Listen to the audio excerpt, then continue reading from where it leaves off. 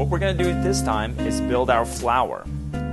We've basically made all of these petals, and now we're going to assemble it. And the way that I usually go about this is I have a nice round disc of dough that I sheeted out to a number 5, and now I'm going to attach these just with a little glue.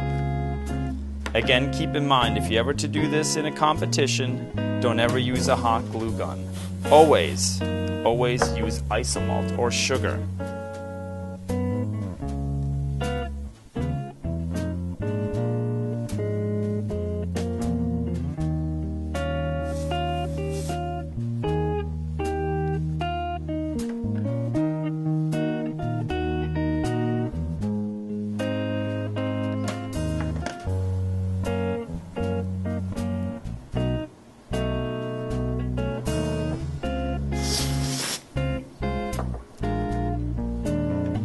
So now I have my first portion of the flower put together.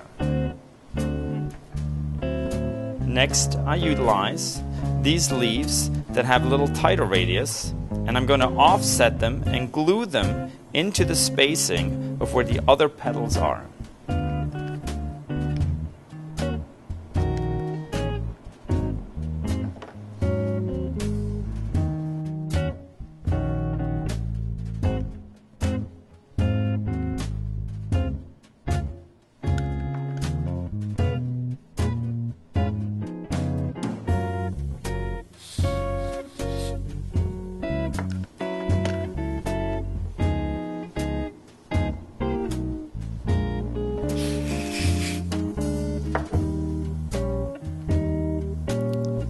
We have the second layer,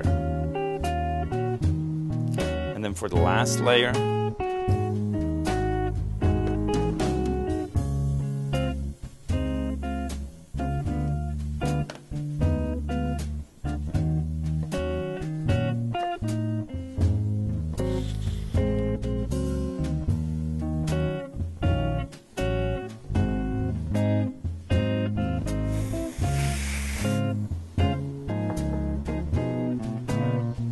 and then we have that 3-layered petal system. Obviously, you can keep on going if you have the time or the desire to do so, or you can stop at the second layer too. Then to finish off the center, we made these buttons, and we're going to glue that into the center of our flower, just to sort of put some finishing touch to the center of that blossom.